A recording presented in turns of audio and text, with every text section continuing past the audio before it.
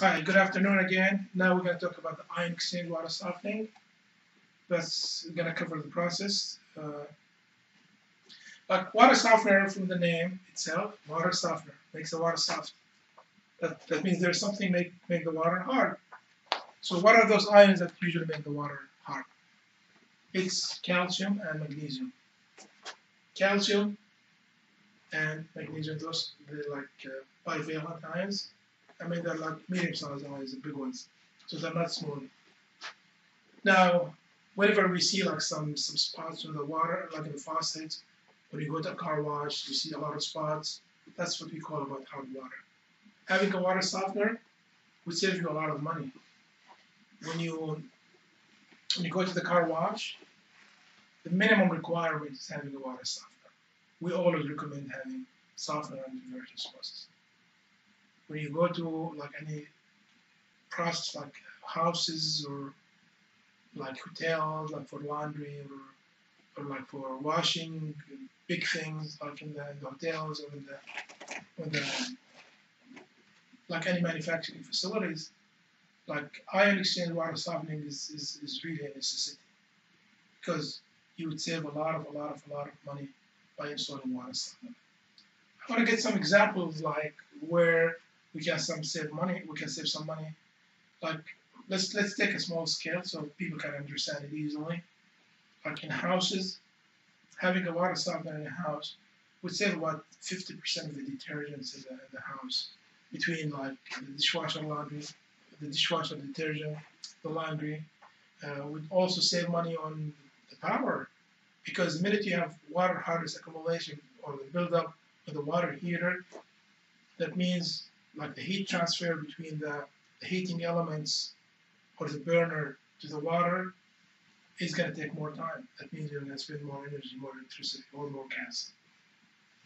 You're going to also save a lot of money by, saving the faucets, the expensive appliances. You're going to save a lot of money on the piping network in the house or the manufacturing facilities. Those are all expensive. Now, the direct expenses are maybe not really high, but can you imagine if those pipes are totally clogged and you're going to open all the walls and change all those pipes again and again? It's going to take a lot of money. So it's going to be really expensive.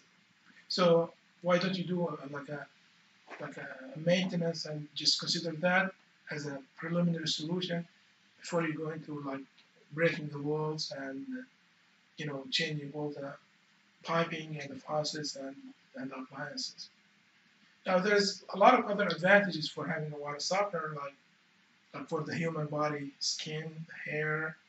When you do the detergents like softer clothes, you name it, tons of applications that will save you money and convenience inside the house or inside the manufacturing facilities. Let's talk a little bit about the water softening process.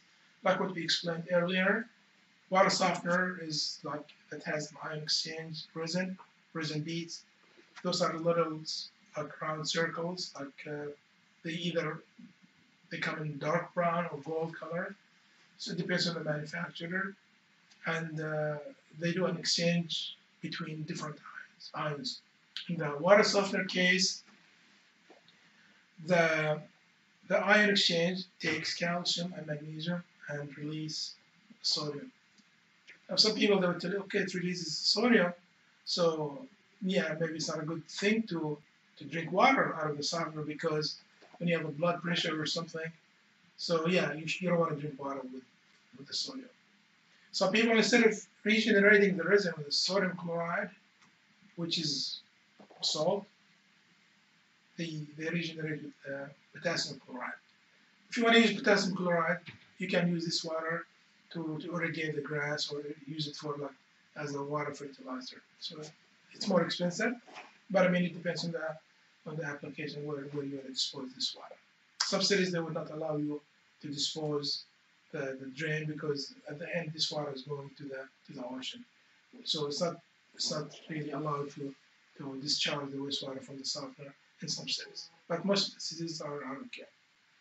Now talking about the water softener again, The water softener is a good pre-treatment for a lot of different processes, like the reverse osmosis prevents membranes to be fouled because it takes out the big ions like the calcium and the magnesium and traces of iron and the manganese.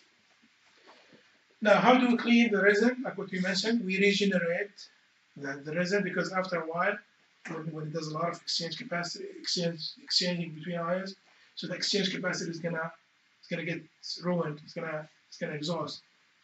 So we need to reactivate or regenerate the water softener. How do we do something like this? We need to regenerate the softener. And how do we do something like this? We will explain it like quickly, like in a small scale water softener. Again, the water softener comes like a valve and a tank and a brine tank here, which is a salt, and you have like a brine well, and you have a float, and then you have like a half-inch or 3/4 or 3/8 inch tubing, and you have the resin here. This is all resin, and then you have the gravel here. So that's the ion exchange resin. Usually for the water softener, it has a 30,000 grains exchange capacity. That means it can exchange about 30,000 grains. In the California water here, Southern California, I mean, it's an average between 8 or 7 to 10 grains hardness, the hardness degree. So most of the houses here, like, they would go for, the softener would give you about 2,000 gallons between the two exchange capacity or between the two regenerations. Now, controlling the backwash or the regeneration could be through a timer or it could be through a meter. Because you don't want to waste the salt. It's a little different from the water filter. Water filter, it takes about 10 minutes to do the backwash, and there is no salt, so it's cheap to do that the backwash. Here in the water softener, we do like the salt here. Usually we use the salt tablet. You can buy those from many, like Home Depot or Lowe's, or you can buy online. And those usually the water would be up to here. So, and that brine solution, when the softener is doing the regeneration, it does the brine suction and goes very slow. So that's a saturated brine solution, penetrates through the resin, and that's when it cleans the resin, takes the sodium again, and releases the calcium and magnesium to the drain. Now, some people, they would ask a lot of questions. How do I regenerate? When shall I have a timer? When shall I have a meter? I always like, for like non-attended applications or like houses or like areas where there's like a good amount of automation, I would always use the meter. Because if you don't have some operators to monitor the softener, do some measurements and whatever, go for the meter. Because you're going to save yourself water and you're going to save yourself a lot of salt. So it's always good to go with the water meter in case of softener for residential and light commercial applications. Now, like what we explained to before, like this is the resin or the softening bed, and that's the gravel here, and that's where all the action happens, where it takes all the calcium and magnesium and releases the sodium instead. As an average, you need to fill about 1 bag a month, maybe 1.5 bags a month. First, initially, when you start the softener, you might need to have 3 or 4 bags. That's when you fill the tank. But the makeup is going to be about 1 to 2 bags maximum a month. It's very simple operation. Now, you have like a service, which is like getting the water, passing through the resin and going out. It's going to be a soft water. Now, we need to remember something, like, since we're talking about general applications here, the higher the TDS, you're going to have some leakage in the water. When I say leakage, it's not going to give you zero hardness or like very soft water. The higher the TDS, you're going to start getting some leakage. So you're going to get maybe 5 ppm, then high TDS 10 ppm. So it's the higher the TDS, because it's like the saltier the water, that means it's going to be in continuous brining, continuous regeneration. So that's why it's not going to give like soft water always if the TDS is really high. Now, the last thing that I'm gonna talk about the, the size. Again, the softener could be as small as 7-inch diameter, all the way up to maybe 84-inch diameter.